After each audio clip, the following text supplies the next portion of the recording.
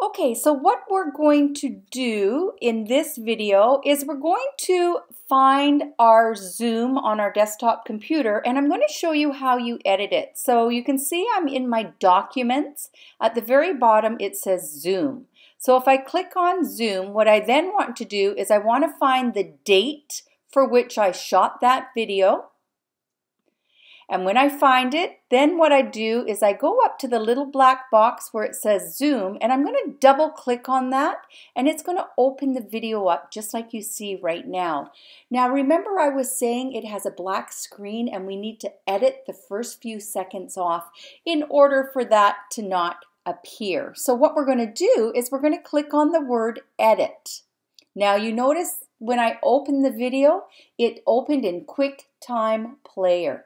So we're going to go ahead and click edit, and we're going to go trim, because what we want to do is we want to trim the video from the front and of course trim the end off when we were closing up.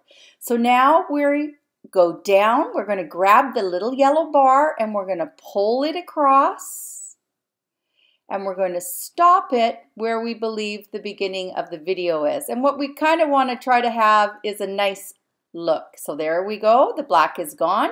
And then we go to the very end of the video and we click on the yellow bar and we just take it a little bit till you're at the very end.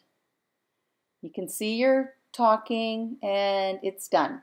Now you click on the blue where it says trim and you click trim, and now your video has trimmed the front off and the end off, and now all I have to do is close it down. And then it asks me to name this new file. So I'm going to call this